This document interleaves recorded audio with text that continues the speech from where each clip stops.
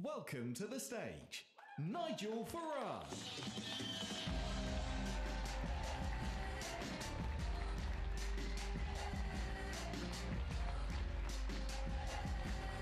Remember, this Labour Party promised during the referendum, after the referendum, and in their election manifesto of 2017, they promised they would abide by the result of the referendum, they would respect the result of the referendum, and they would implement the result of the referendum.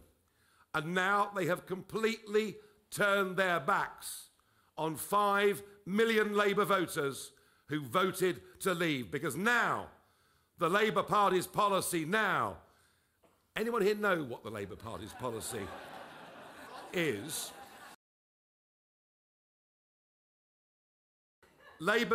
Corbyn's position is this: they will give us a second referendum because the first time we got it wrong.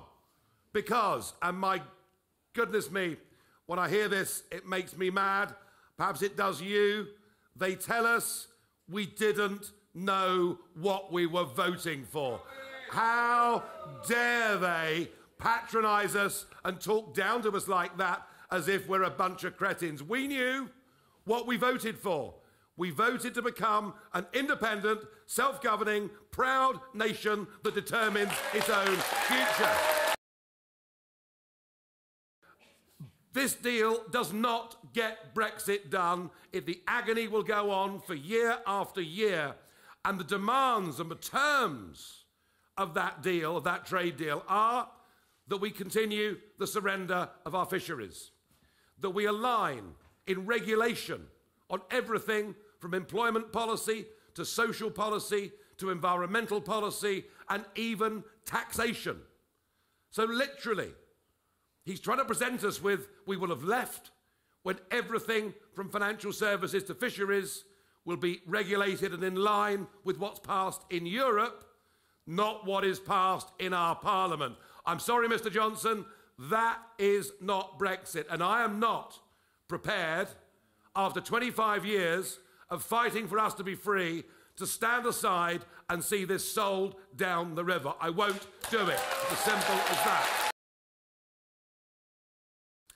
Boris got rid of the backstop, which meant that Great Britain is not committed to being in the customs union.